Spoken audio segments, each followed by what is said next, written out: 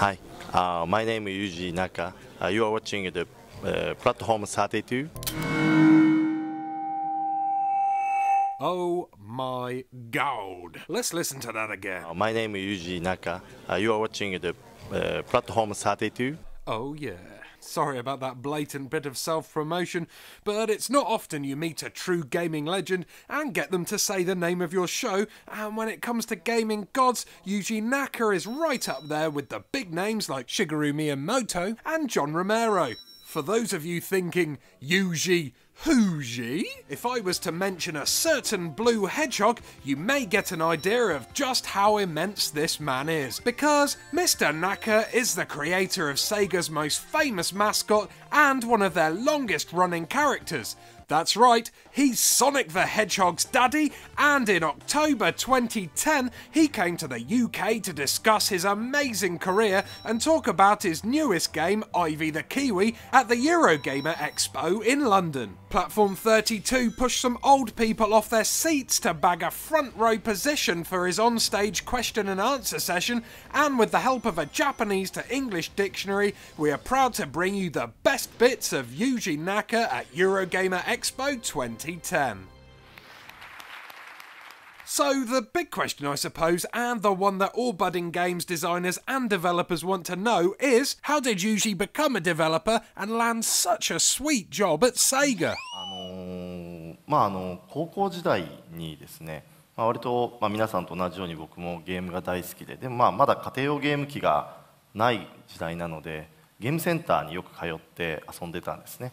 で、それでゲームが好きになったっていうのと、ちょうどその当時アルバイトでゲームをパソコンのゲームを移植するような仕事をしてまして、でその仕事をしていたっていうのがきっかけで、高校卒業の時にセガから求人が高校にあったので、セガを受けたら、たまたま受かって入ったのがきっかけなんですけども。Working his way through the Sega ranks must have meant that Yuji has had his finger in quite a few gaming pies. Hope he washed his fingers first. What games did he work on before Sonic? オリジナルタイトルみたいなものでいくと、ファンタシースターの1とか2とか、何ですかね、あと移植ものでアウトランとかスペースハリアーとかグルズンゴーストとかで、一番最初に作ったものがガールズガーデンで、これもオリジナルタイトルなんですけども。Surprisingly, Girls' Garden isn't another name for Lady Garden. It was in fact a game for the Sega SG-1000, which was the first Sega console to be released, even before the Master System. It definitely doesn't sound like a classic game, but it was received quite well, and without it, Sonic would probably never have existed. So, where did the concept for Sonic come from? そうですね、すごくよく聞かれる質問なんですけど、ソニックっていうのは僕がプログラマーだったので、滑らかなフィールドをずっと駆け抜けるみたいなプログラムを作ってたんですね。でその時に当初速くすごくスピードが速いゲームだったので、最初はウサギのキャラクターだったんですが、ウサギでなんですか、耳を使って箱を持って敵を倒すみたいなことを最初してたんですけど、そうすると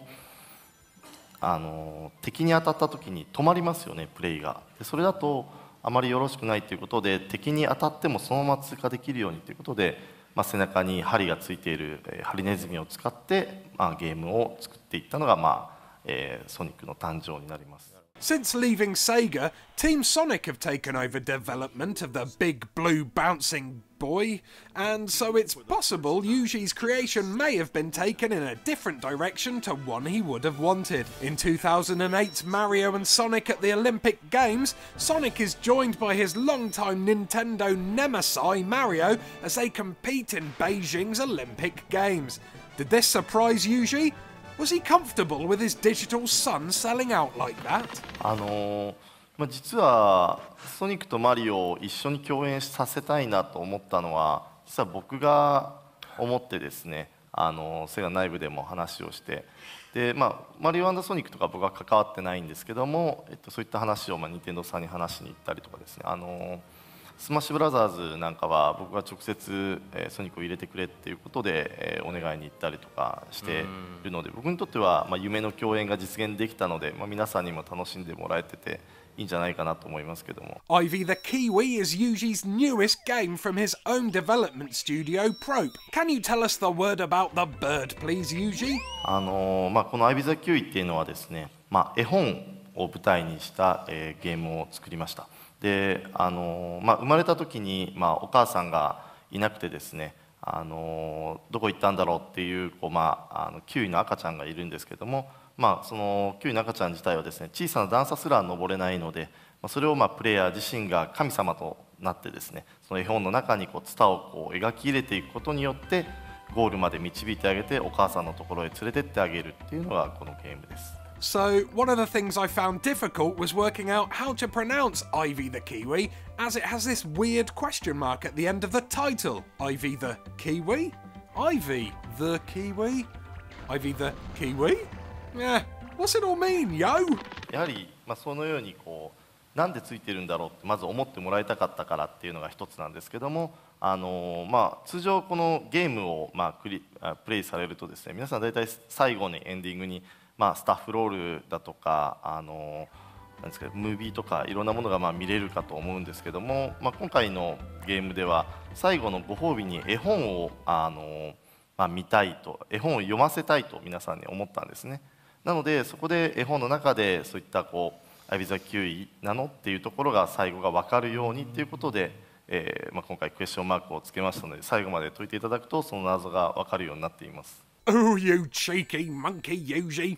Finally, considering Yuji Naka has inspired countless games developers around the globe, which developer does he believe to be the most inspirational in the gaming world? そうですね、やっぱり宮本茂さんが作られたスーパーマリオブラザーズがやっぱりすごく僕にとっても影響を与えていると思いますし、ゲーム業界全部に影響を与えていて、僕は素晴らしくいいんじゃないかなと思っていますが。Hearing from such a legendary developer as Naka-san was a dream come true for me and all the other attendees at the Eurogamer Expo who managed to bundle into the crowded conference hall. Although none of the lineup has been released for the next Eurogamer Expo, you can bet it will be just as good as 2010's, if not better, and I can't wait to see what big names pop up for us to talk to in 2011. If you want to come face to face with gaming legends, play the biggest unreleased games, or even bump into me, then you will be pleased to know that 2011's Eurogamer Expo is scheduled to take place at London's Earl's Court from the 22nd to the 25th of September. And you can find out more by visiting the Eurogamer website at www.eurogamer.net. See you there.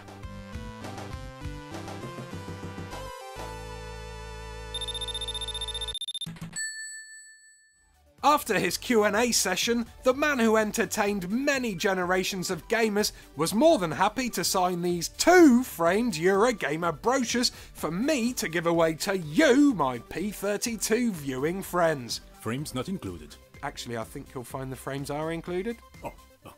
Frames included. That's better. Anyway, let's not forget the most important point. These brochures were signed by the man who made Sonic. They were touched by the hands that developed one of the greatest games ever. Ever! And you can win one. Now, to be in with a chance to win this most awesome of awesome prizes, all you need to do is answer the following question. Which game developer has inspired Yuji Naka more than anyone else? Know the answer? Well, you should do because it's somewhere in this video, so you better have been paying attention, young man or girl. Once you have it, all you need to do is email your answer to p32comp@hotmail.co.uk by Wednesday the 26th of January to be in with a chance of winning. Both winners will be announced on Thursday the 27th of January on the Platform32 Facebook page. Good luck!